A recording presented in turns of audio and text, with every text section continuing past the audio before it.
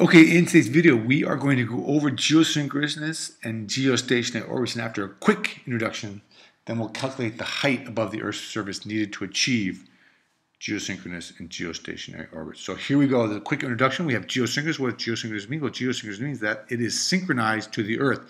Geo-Earth, synchronized to the Earth. What is synchronized? What is synchronized is the orbital period of the satellite and the rotational period of the Earth. The orbital period of the satellite is equal to the rotational period of the Earth. That period is 23 hours, 56 minutes, and 4 seconds. The times are the same. The time for the Earth to spin, the time for the satellite to orbit the Earth, that occurs in one day, 23 hours, 56 minutes, and 4 seconds, which we often round to 24 hours. So if you have a geosynchronous orbit, when those two things are synchronized, that means that as the Earth spins once on its axis, as it rotates once on its axis, the time it takes for the satellite will be the same time. And when the Earth spins once and the satellite orbits once, what that means for a geosynchronous orbit is that the satellite will come back to the same place in the sky every day, every 24 hours, or actually 23 hours, 56 minutes, and 4 seconds, or every day. Okay, that's what you get with a geosynchronous orbit. Now, there's a special kind of geosynchronous orbit, which is called geostationary. See, this one's stationary.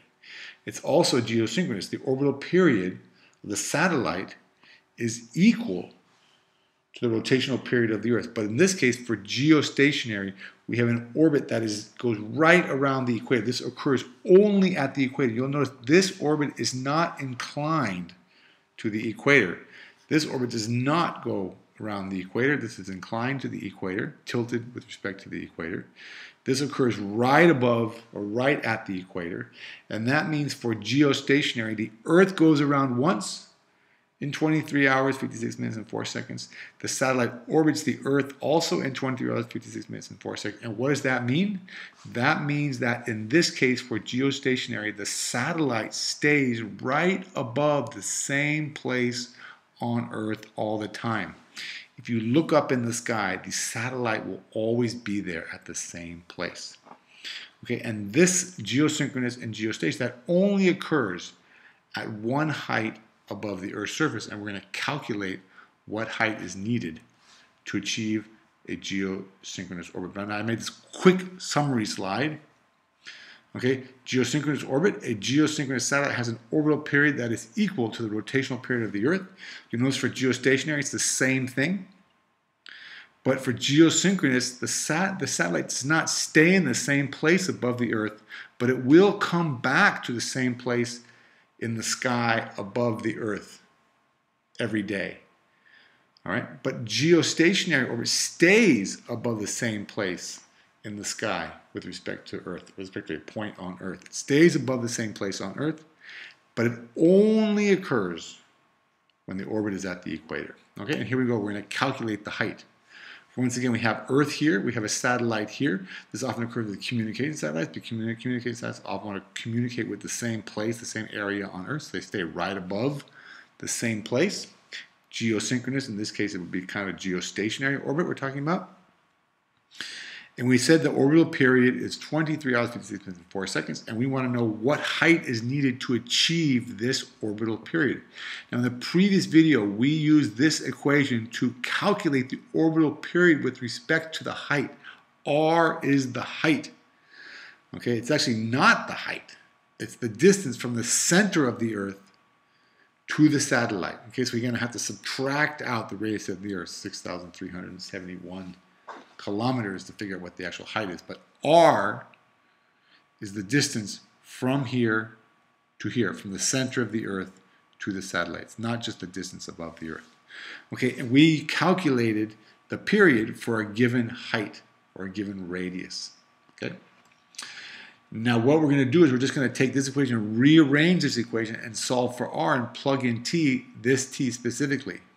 All right, so what I'm going to do is I'm going to square both sides. If I square both sides, I get T squared is equal to, I get rid of my square root sign, 4 pi squared, 4 times pi squared times R cubed divided by G, the gravitational constant, times m, the mass of the Earth. And now what I'm simply going to do is I'm going to take this equation and rearrange it and solve for r cubed first, and then we'll take the cube root and then we'll have r. So if I rearrange this equation, do some cross multiplying and then dividing, I get that r cubed, the radius cubed, is equal to t, the period squared, which we're going to use this as our period, orbital period, g, the gravitational constant, mass of Earth, divided by 4 times pi squared. Now I'm going to take the cubed root of both sides, and that means that the radius for a given period can be calculated as the cube root of the period squared times g times m divided by 4 pi squared. And all I'm going to do is, we'll do in the next slide, I'm going to take this orbital period and plug it in here for the period, and that'll tell me what height will I get in order to achieve, what height will I need in order to achieve that period, which we'll do in the next slide, right? Oh, that's the equation, forgot about that. And there you go. Okay, so this is the equation. We're just going to plug the values in. We have to convert the time into seconds because the gravitational constant has units of seconds in there. The newtons has seconds in it. So 23 hours, 54 seconds is 86,164 seconds.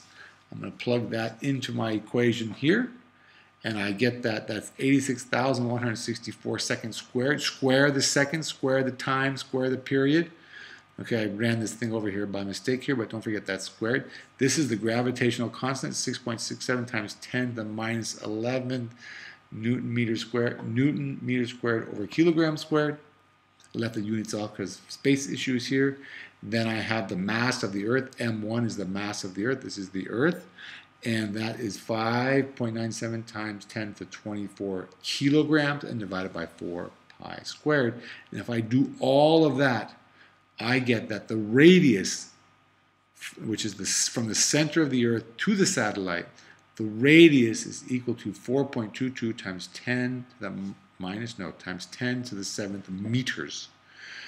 Okay, now let's maybe put that in a little bit better units for us. That will give us 42,164 kilometers. Now that is the radius, as I said, and maybe we want to talk about how high above the Earth's surface. We're just going to subtract the Earth's radius. The radius of the Earth is 6,371 kilometers, and that gives us 35,793 kilometers. That is the height needed to achieve this orbital period. If we have this orbital period, then we have a geosynchronous orbit. Okay, and if we put that orbit at the equator, then we'll have a geostationary orbit, and the satellite will always stay above the same place in the sky.